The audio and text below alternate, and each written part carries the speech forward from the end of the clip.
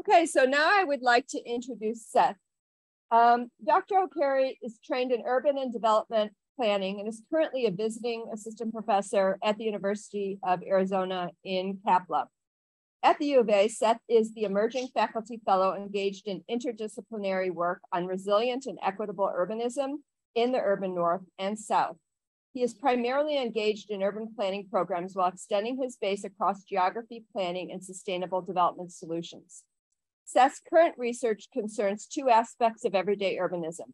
First, he's involved in an international study of disaster resilience planning in African and Asian cities, exploring the integration of resilience attributes into local development plans and the role of social capital in fostering resilience in vulnerable contexts.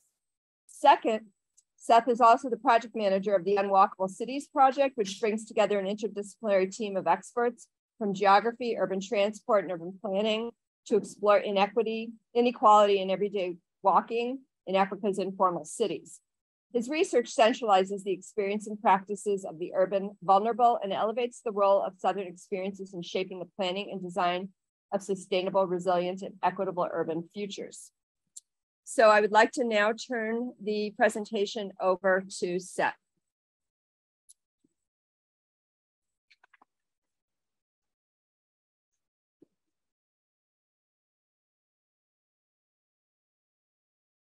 Okay, can everyone see that slide on Zoom?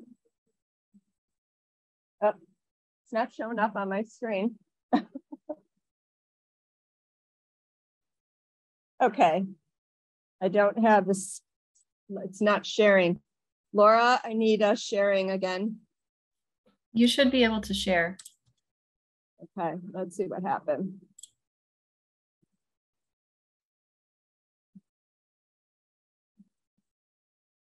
Okay, there we go. Okay, can people see that now? Yes, perfect.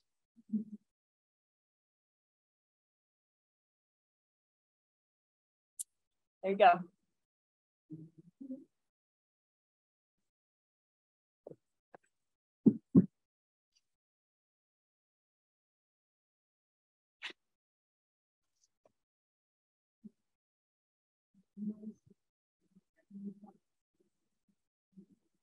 You know, I'd asked Adam about that before and I haven't. Yeah. Oh, you have to do it there. Okay, okay, great. Thank you. Thank you. Okay, so good afternoon, everyone. And then I'm glad that you managed to be here this afternoon. Thank you, Gina, for that introduction. Today, I would want to introduce a project that I'm leading on Asia and Africa about walking cities that are not walkable. First of all, I have to say that I'm not a transportation planner. So I don't work on urban transportation as an Ali or Christy will do. So I come to transportation based on my interest in equity and resilience. And I think that's what we all want to do, interdisciplinary work that reflects on the lenses of some of the big questions in urbanism now, equity, resilience, and community agency. So today I would want to introduce something that is very important to me, not from only an academic perspective, but also from a practical perspective, and which is basically what I refer to as epistemic justice, how we come to know what we know and whose knowledge counts as knowledge in the discourses of urbanisms. Before I go on to my presentation, I'm new here, and I think that I would have to introduce the work that I do, and perhaps it crosses the line of some of you, the work that you do. We could have collaborations and think about what we could do together. And so here I would want to introduce the work that I've been doing over the past 5 years since I started working in Japan. So my work concerns three main aspects of urbanism. First is what I refer to as everyday urbanisms. And here I'm interested in the interaction between human and built environments. And in this particular scope, I look at socio-environmental risks and stresses, community agency, and mobility. And the second aspect of my work concerns mainstreaming of sustainable development in development plans. And here I'm interested in the convergence and divergence of some of the big issues in sustainable development in local plans like resilience, circular economy, and climate smartness. And the last part of my work concerns planning interventions. And here I'm interested in how planning processes generate exclusion or inclusion through outcomes. And here I refer to issues such as quantification, immunization, and marginalization in planning processes. There are three key words in the work that I do, which is community resilience, social equity, and international development.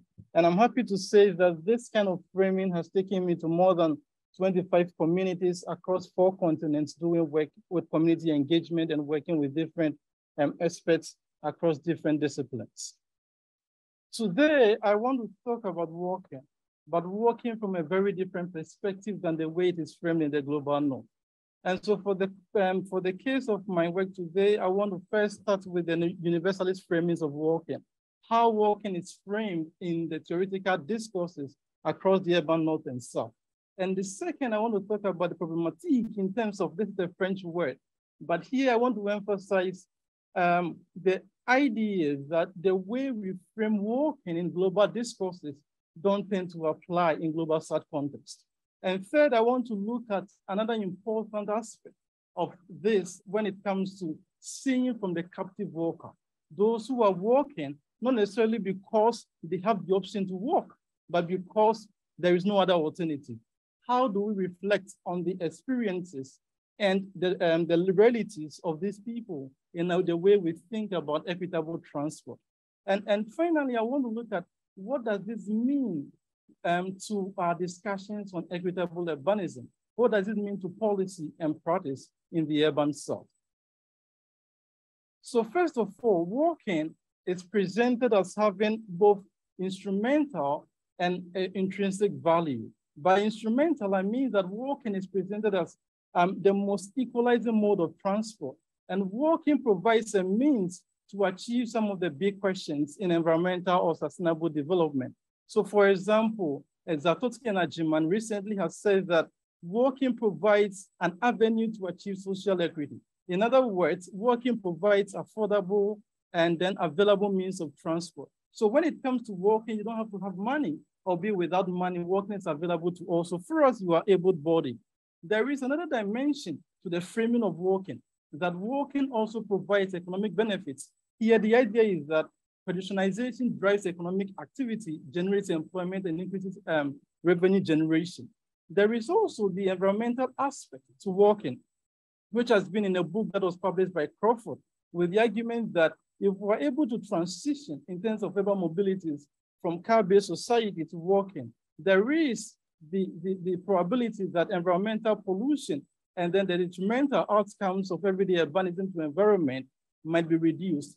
Here, I want to emphasize that this framing of walking pushes across the 3 dimensions of sustainable development, that walking is able to transition human society, whether socially, economically, environmentally, towards sustainable development outcomes, which is, of course, there is evidence to show that this is true.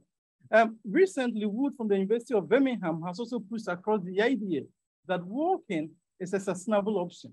In terms of the circular economic framings, walking could position us in terms of our individual lifestyles, individual decisions that we take, that we could transition to walking as a mobility practice if we are interested in contributing to the environment in terms of sustainable pathways. Here we see that this framing of walking as embedded in the literature posits walking as something that has to be championed, something that has been pushed across, something that needs to be supported both in policy and in theoretical dimensions. But I want to offer a different perspective in this reasoning of walking, that this reason of walking needs to be problematized. And there are 3 reasons that I want to push this across. One is the fact that in southern cities, and I'm referring to global south cities, 50% of all trips are made on foot. So here you have half of all populations walking. Evidence shows that 81% in Dakar, Senegal, of all trips are made on foot. In Burkina Faso, 70% of all trips are made on foot. And so here we get a new thinking that there are cities that are walking cities. They are walking cities because people do walk and there's no other better mode of transport. Then there is also this new dimension coming from recent research that even though in certain cities people are walking, this practice of walking is not embedded in our thinking that people walk because it's a sustainable choice. there is an issue about captive workers. And captive workers are those who are working because they have no choice than to work. And Wood, in her recent research in Johannesburg, has said that 60% of all households in Johannesburg spend 10% of their income on transport. And this is a heavy economic burden. And so when you are faced with a situation like this, working doesn't become a choice, it becomes an imposition because you have to work to avoid the economic burden.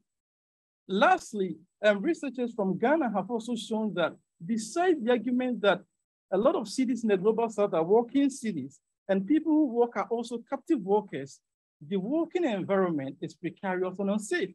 And so 40% of all fatalities on roads in Ghana happen to pedestrians. So this is a risky environment. And so here we see another contrary perspective to the global north perspective about walking, that in the global south, there is a different dimension to walking as a mobility practice. And this is one of the core issues I want to put across. And so in the literature, there is a new emerging thinking called the Southern Imperative.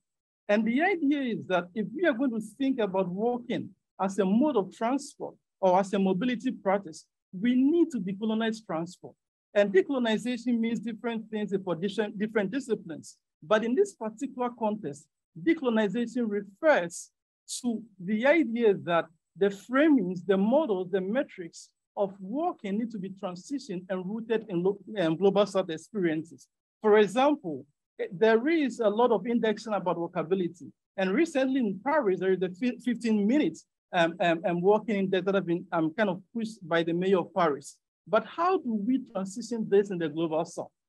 Can we transition this in the global south at all? So the scholarship in this particular phase of walkability pushes the idea that if you really want to think about walking in global south context, there needs to be a decolonization. And one way of decolonization is to rethink the models and the metrics of framing walkability.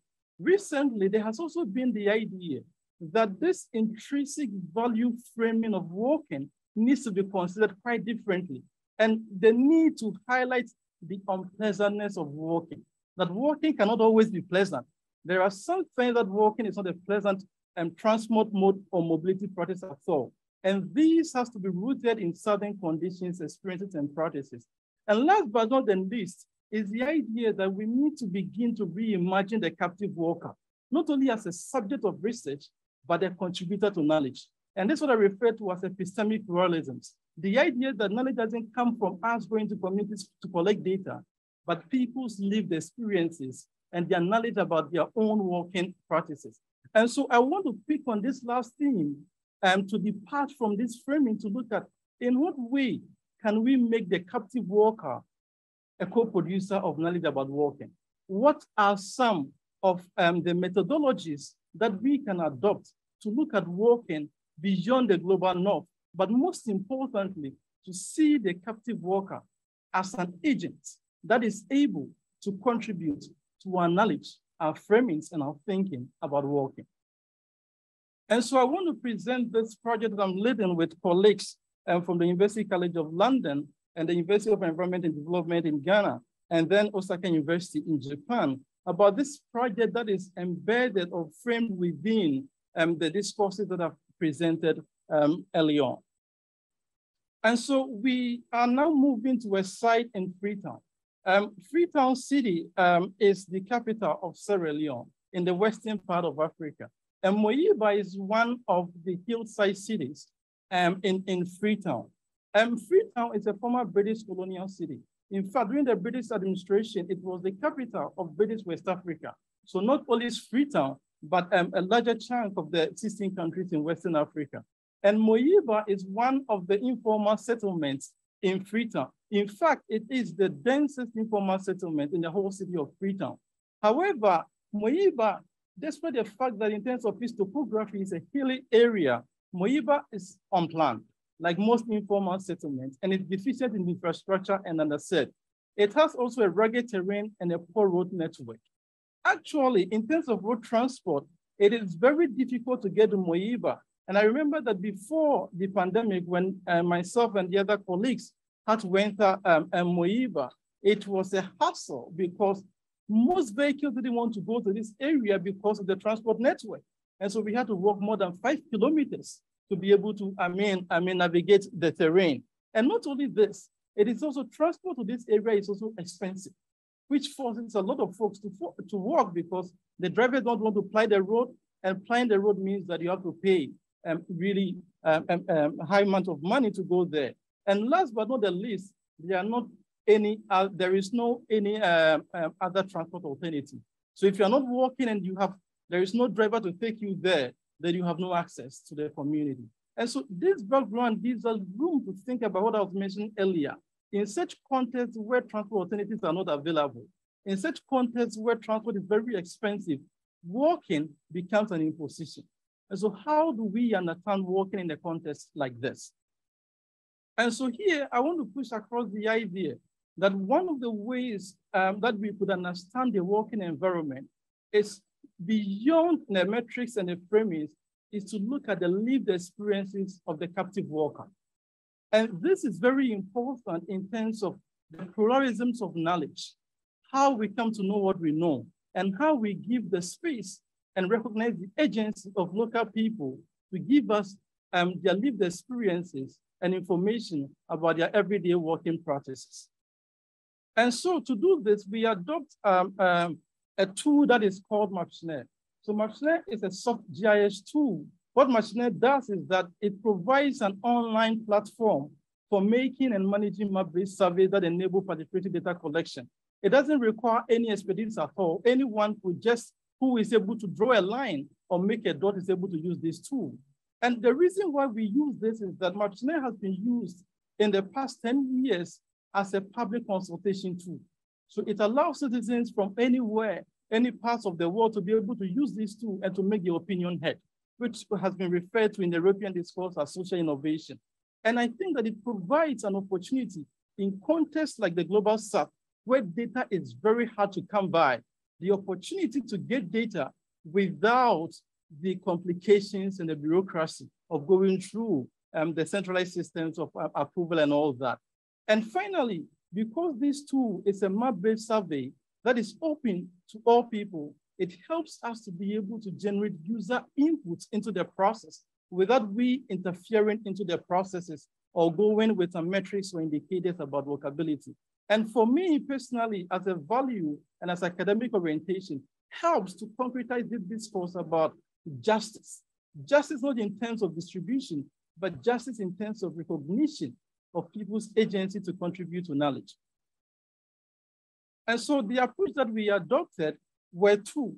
First, we explored the working environment from people's own perspective. What we did was that we got, tablets and then phones, and we gave to the local people. And this app was on the phone and the tablets. So all that they had to do was every day when they were walking, they had to just map the route that they were walking and indicate the situation in the working environment that they were working, which required no input from us at all. They were free to indicate the one that they wanted to show and the one they didn't want to show. And secondly, we were also interested in their feelings, their subjective dimensions of working. As they took this route, what were the experiences? Did they feel tired? Did they feel anxious? Were they scared on certain particular routes? These dimensions help not only to get an idea of the working route, but their own perceptions or experiences of taking this working route. And so basically the way the process works was this. So they take the app on any map on their phone and they draw a line from where they start, a line to where they stop. And as they took this route, they were free to indicate conditions. So if they found a tree, they could indicate that they found a tree. If they found a ditch, they could indicate that they found a ditch. But this was open to them as much as they wanted to do. And then to point out, especially express their own feelings about walking, as I expressed earlier. Now, based on this process, I want to show the interesting results we got from allowing people to show us their own experiences of the working environment. And so on my left and to your right is the map streets and access path in the neighborhood. The streets are the ones in the red and the yellow are the pathways. A street for us here is a place that is motorable by car.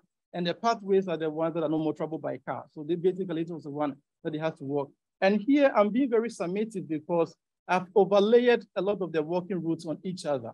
And what you could see here is the lines that the people draw by themselves. This has no intervention from us about their own walking routes in the walking environment. And then to my right and to your left is the destination, the trips. So we allowed them also to show on the maps the purpose of the trips. So they were walking, but for what purpose were they walking? And here we have an indication of the spaces that they were walking to. So for children, it was to go to school. And for adults, it was community spaces. But what is also important here in the blue color is what I refer to as the alternative routes. The alternative routes were specific routes that they used if they had to avoid a particular walking route.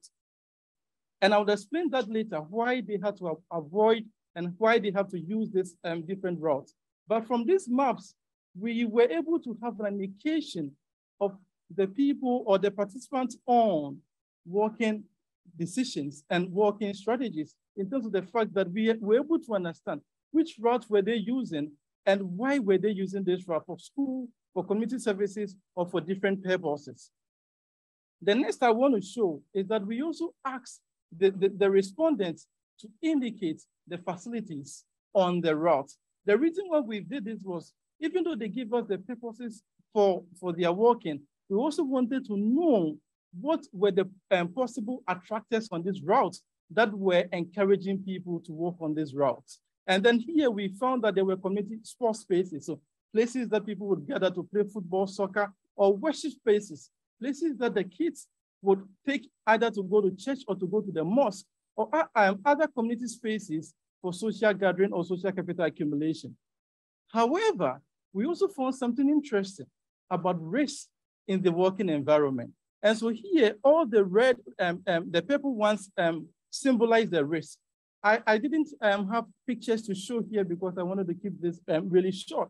But we uncovered that because the area was hilly, there was severe risk when it comes to mud flood or flooding, because most of these roads were not that.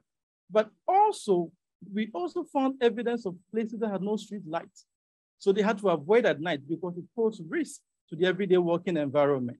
However, there is something interesting I want to talk about, which pushes the idea of community agency that I referred to earlier, that even though there were risks in this working environment, the communities have been able to exercise agency by committing to initiatives that would improve the working experiences. And one I want to talk about here, I think it's very important, is tree planting. So we are talking about an area that has a temperature of 42 degrees on average in a year. So it's pretty hot. And then what was happening is that in order to ensure some form of comfort, to my left, all the green spots that you see are planted trees. So local residents had decided to plant trees to improve comfortability in terms of walking. And what was interesting was that when we decided to compare, which I would show also very soon, where residents were feeling tired and where the trees were planted, we found that every tree was strategically positioned at the place that residents were feeling tired. And this was very important because it showed community awareness about their own working conditions. And then we also asked residents to indicate to us the routes that they felt they have positive feelings or negative feelings, to draw the lines by themselves.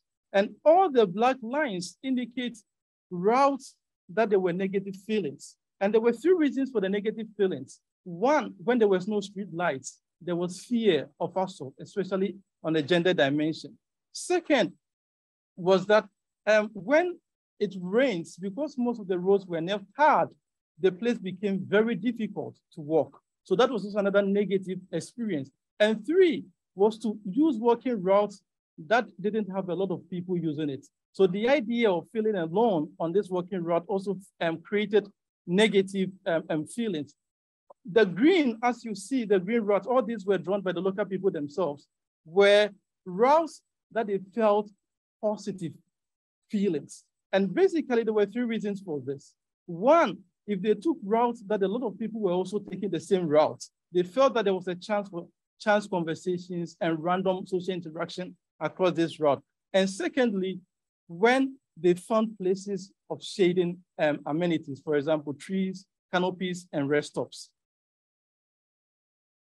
Before I move on to the key takeaways, I want to also mention something very interesting from here, that when we layer this, how do we call it, information that was given by the residents themselves, it helps us to also uncover that even though they had experiences of comfort and they also have negative experiences, if we go back to this slide, that shows the alternative walking route. That is the ones in the blue lines. The question we wanted to understand from this is, why would they avoid certain routes that afforded them comfortability? If they said that these routes were comfortable because they had trees, they were comfortable because they had rest stops, why were they taking different, routes on certain, days? Interestingly, all these blue, how do we call it? All these blue lines on the map signified situations in the monsoon season when it was not possible to use the walking routes. So what we found was that in spite of all the whether negative or positive feelings, some walking routes were not usable at certain times of the year. And that also speaks to us in terms of planning interventions. What do we do with this information? And how do we take this information to improve the working environment for local people? Now, I want to stress, in summarizing this presentation, I want to stress three main themes going back to the idea of decolonizing transportation and modalities. One is the idea that the use of the maptionnaire to give space for local people to indicate to us their own working practices and their own conditions help us to understand that granularly in terms of working conditions and experiences as obtained by captive workers, what I refer to as a focus on people. That focusing on people help us to move from built environment indicators to how people experience their working environment. Or in other words, epistemic pluralisms in terms of the idea that getting knowledge not only from us, but also from the local people themselves in terms of their own everyday experiences. Secondly, the idea that even though people who are in working cities, in the sense that they have no option but to work, are not disorganized. They are not disorganized in the sense that they understand the conditions of their working environment and they take initiatives like tree planting, rest stops, and this demonstrates collective agency in terms of how residents are able to come together, even with limited resources, to make walkability minimally comfortable.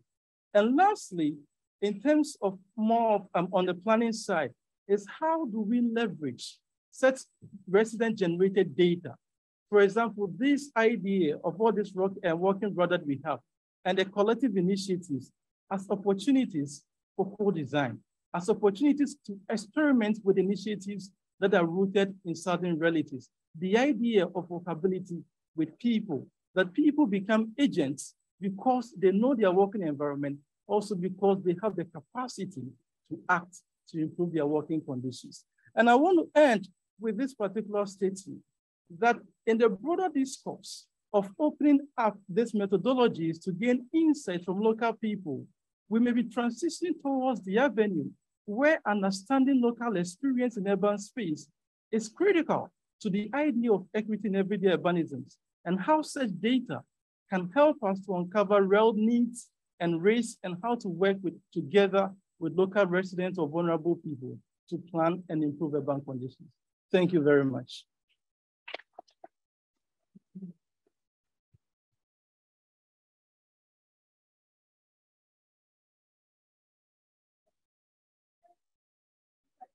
Zoom has questions, you can type it in the chat box, which hopefully you can see.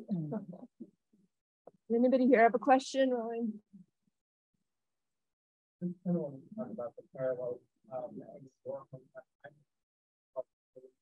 like we have that environment hazard of monsoon season. And I don't think that we've quite figured out how to mitigate that because you know, that there's still a lot of water, there's going to be a lot of risk factors.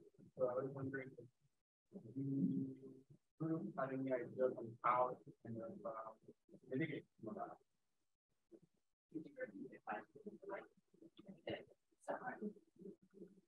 Right. So for those on Zoom, we have an interesting question about how in context, in geographical context where there are environmental risks, embedded, how does the team that I'm working with, how do we plan to respond to situations like that, if I got your question right?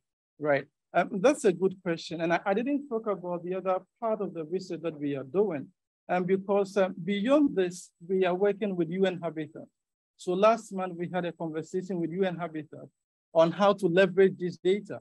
And there is a particular group called Work 21, which is a global agency interested in actual interventions in the environment. One of the things we found, especially with Freetown, is that the issue with mass flooding is because there's lack of drainage facilities along the walking routes. This is one pertinent issue.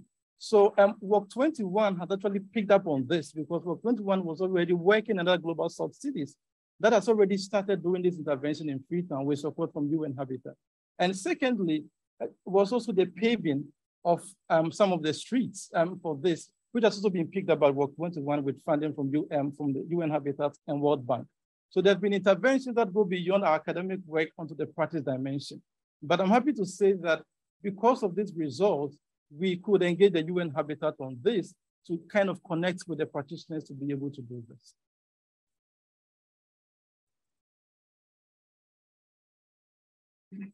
Yes, please.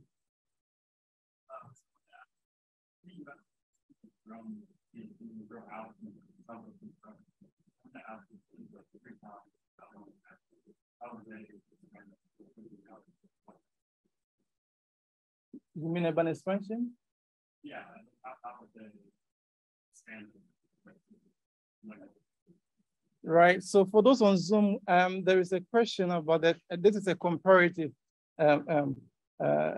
question about the difference between some cities in Africa and the US, where whether how urban expansion takes place in Africa or part of the global South.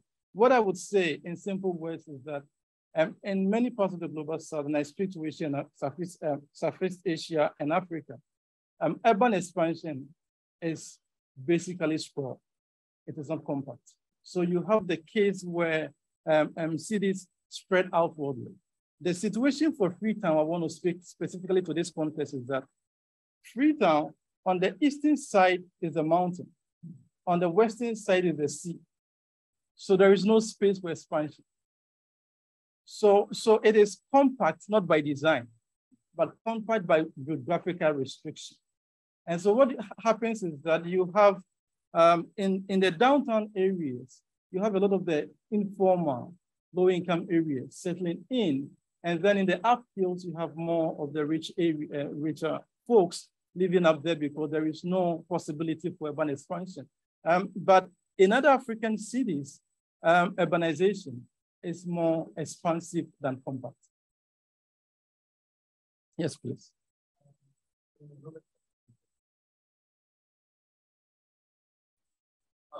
So my home, my secondary,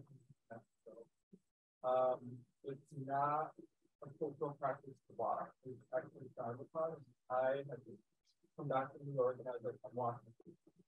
You know, so how would you foster that social change, get people out of the mindset of just like the first idea is like I'm gonna drive, you know, how do you promote like walkability and just like breaking things up? That's like it's so like ingrained, it's hard for me to figure out. Yeah, that's an interesting question. Actually, I just finished the work, so this gives me leverage to talk about the recent work that I did on this. So I just finished the work on looking at policy-related gaps in everyday working environments, okay? And we are trying to understand how residents view walking, how institutions view walking, and how policies integrate walking. And one of the key aspects of this is the idea that owning a car in the global south is aspirational, okay? It is something that you want to own a car. This is what you want to do. You don't want to walk. But it is interesting because if you look at the historiography of a lot of African cities, before colonization, they were walking. So it is a cultural shift because the cultural shift has been pushed by colonial planning. Because before, and I would say that in 1912 in Accra, there were only 5 cars on the street and all these cars were owned by colonial secretaries. Everyone was walking. So this shift that has occurred because of this planning designed for automobility implies that it is possible if we would improve the working environment and make it more comfortable for people to begin to shift to other modalities. However, the reason why this cultural shift has become so embedded is the idea that there are no transport alternatives and it is very expensive to walk. And so we could begin to think about the cultural shift when we have put in place walkability in practice. And I think that this would be, and this is one of the arguments we want to put across, that this would be one of the ways to push across the idea of having this cultural shift. And this also comes back to the question of leapfrogging, okay? Because a lot of global north cities have moved towards the idea that, I don't know about the US very much, but in Europe, most medieval cities were very walkable. And then you have the transition to automobility, and now the discussion going back to walkable cities. Is it possible for global south cities to leapfrog this dimension and to go back? And that's the big question I cannot answer today. Right. Oh, okay. Someone asked to share a copy of his presentation. We're going to record this, and this is being recorded, and we'll post it and let everybody know where it's posted.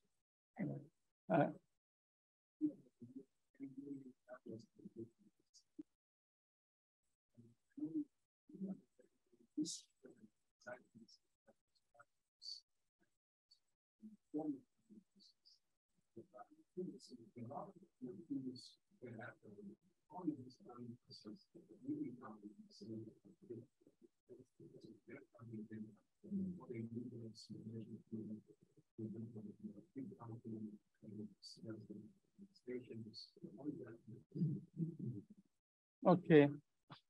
So for those on Zoom, if I got Provo's question really well, so this is about how the planning process works in Freetown in terms of the results. Thank you very much for this. Interestingly, which I didn't talk about also, is that this work engaged the city of Freetown. Freetown City was part of this actually. So what happened was that after we finished, this is a very long-term project we're still doing, but after we finished, we had to give the results to Freetown City. And what has happened is that we were very fortunate because Freetown City has a new mayor that is coming from one of the institutions connected to our project. So they have picked up this idea and they have decided to employ someone specifically on social equity in transport. And so what has happened was that there is a community agency that is taking this map, but Freetown City has gotten this guy who is in charge of social equity in transport, taking this data to see what they will do with it. And that is when they got support from UN Habitat to take this process. What I would like to see, to pick on your question, is that projects like this doesn't become episodic, that it is done and it goes away, but it becomes entrenched in the planning processes. There is someone there who will take this on in the longer term and to scale this up to other areas. And that is what we hope that they will take this on following this project. Yeah, great presentation. Thank you for sharing. I'm curious about the idea of informal kind of development, right? And what did you learn about kind of like private property and like, so are certain walking routes kind of determined because people are putting up fences between houses or limiting where, you know, others can walk? And is there, I don't know, what kind of questions does that bring up in terms of like what's actually private property and informal settlement and how that drives people to move different routes? Yes, For those on Zoom, so there's another interesting question about how this is informal settlement. So what about cases where there is informal property? And there is always this question about people blocking off ways and then not allowing walkability around their own houses, like not in my backyard syndrome and all that. I want to say that Moyiba is largely informal and it developed informally. So we didn't have cases of this happening because it's developed informally. However, in downtown Freetown, where you tend to have these mixed modes of formal, informal, side by side, what the question you ask is really present. So what happens is that sometimes you have these spaces in between buildings where people are supposed to walk, but the next day someone comes to build a wall across it. So it's not possible for people to walk anymore. And this is also an issue with the way formal and informal nexus works in the global south. So even though they need permission or they cannot do that according to law, they encroach on these spaces. And so you have cases where routes become blocked off because of this property development, so to speak. I have, how do we call it? Pictures on that unfortunately I didn't show, but it happens. Danny, you wanted to ask it?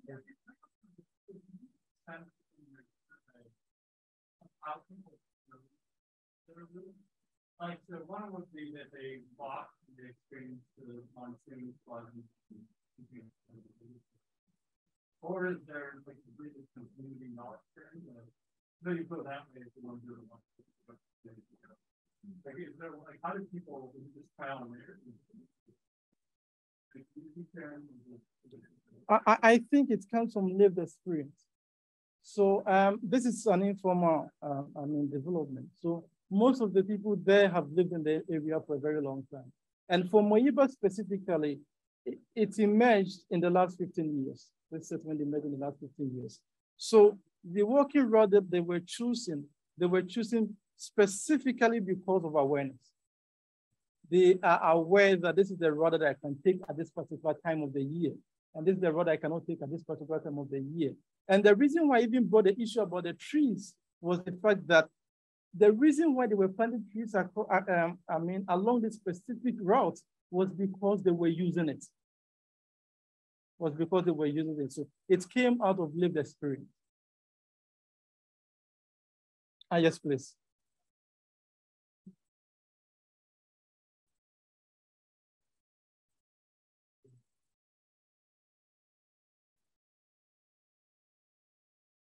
Right. That's a good question. And this takes me back to, all right. So there's a question about the future of NMT, motorized transport in Africa, and for disability. I just also finished the work on motorized transport policy in Africa. We were trying to review how different cities in Africa were integrating NMT in their policy framing processes. And what I can say is that there appears to be an active turn in transportation planning in Africa. One reason is the international development push to make cities walkable. So different international organizations are pushing for municipal government to integrate this in the planning processes. So I can speak, for example, 4 cities, Addis Ababa. So there's been a new transport policy in Addis Ababa to put NMT. There is a targeted NMT policy. The city of Nairobi has recently also has developed an active transport policy. And then also Freetown, as I'm talking, this is the context. Also, there's this. In the context of Ghana, there's a central level policy, but there's not a city level policy, right? So there appears to be this trend towards active transport. The challenge is how this active transport policies get translated at the local level into more walkable cities. This is the big question, and comes back to the work I was referring to at the policy relative gaps and walkability dimensions in Africa.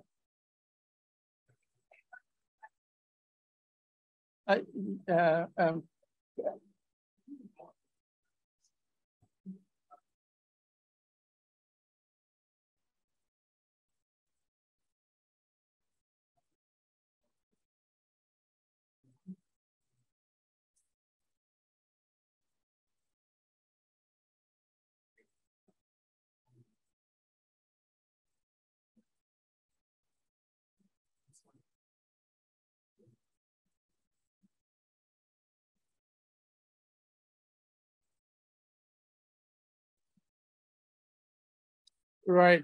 So for those on Zoom, this was just a follow-up on kind of the way the transport and the walkability policies are framed, the complications and the temperature across their framing in Nairobi City. Ali, please. Yes, my question is,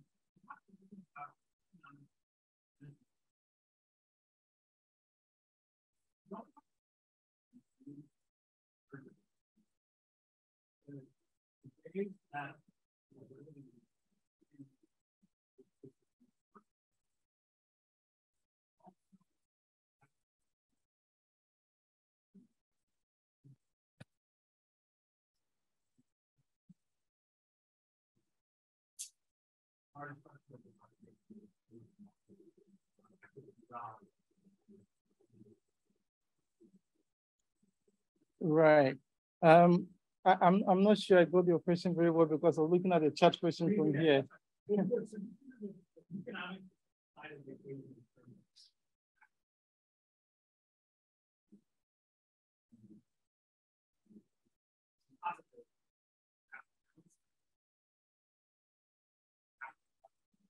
Right. I agree. I agree to that. This is a major, I think it relates to, there is a question here. So for those on Zoom, Ali was going back to my initial framings of the benefits of work in the socioeconomic and environmental dimension. So Ali was talking about how the economic dimension, downsizing it and what it means for the captive worker in terms of assessing economic opportunities in the everyday working environment. So a very strong point. There is a question on online, and I want to read this. So,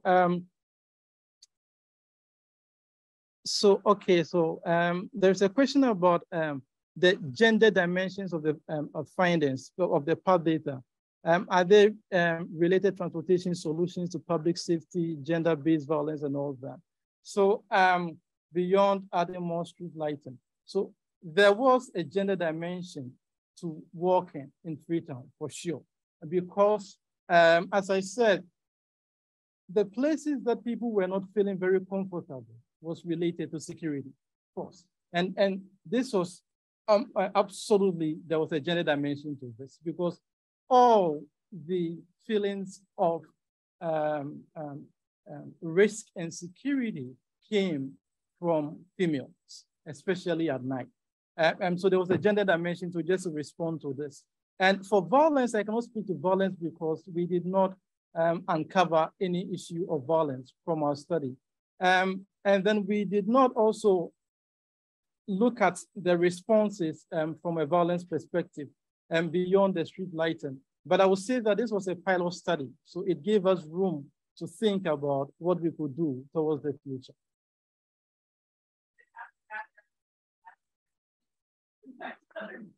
Thank you very much.